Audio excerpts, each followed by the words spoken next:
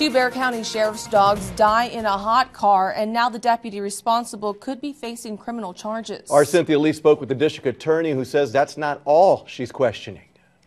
Oh, it's awful. I mean, it is a real black mark in relation to the sheriff's office. Bexar County District Attorney Susan Reed filed animal cruelty charges against a K-9 unit deputy in 2010.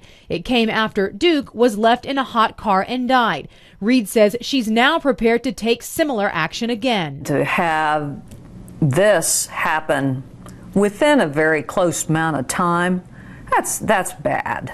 That's very bad. Just last month, the sheriff's office says veteran K-9 Deputy Steve Benoy accidentally left two patrol dogs, Vegas and Hades, in the back of his county-owned SUV. They say Benoy got distracted while tending to an injured animal. The sheriff says the dogs, meanwhile, died of heat exhaustion. I can't put it in any other terms other than he simply forgot. Reed says there's no excuse. She considers canines a critical part of the law enforcement team. In my mind, I have a hard time when people are charged with the responsibility of taking care of that dog to just say, I'm going to go someplace for the weekend and forget about them. The sheriff's office has since put its daytime K-9 unit on hold until heat sensors are placed in all vehicles, sensors that were supposed to be installed 2 years ago. On top of that, according to the sheriff, these dogs cost $30,000+ to purchase and train.